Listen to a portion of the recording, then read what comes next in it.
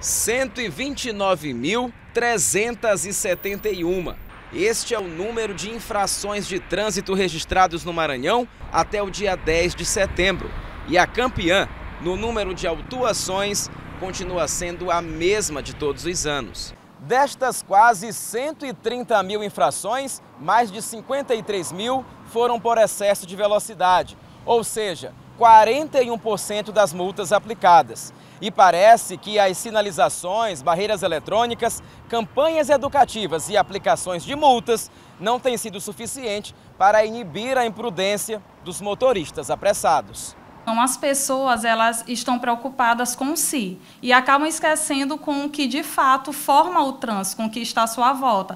As pessoas, os idosos, as crianças, os pedestres, né? E aí é uma questão cultural, de educação e que não é fácil, ninguém muda do dia para a noite.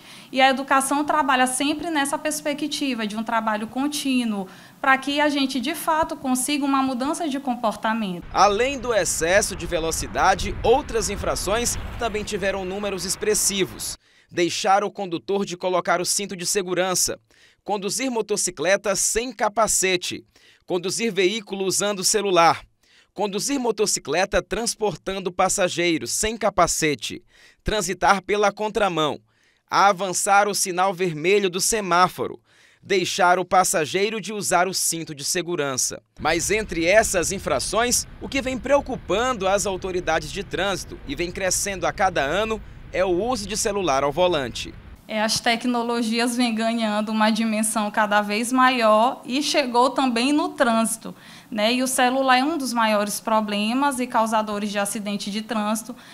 Como eu falei inicialmente, a pessoa pensando em si.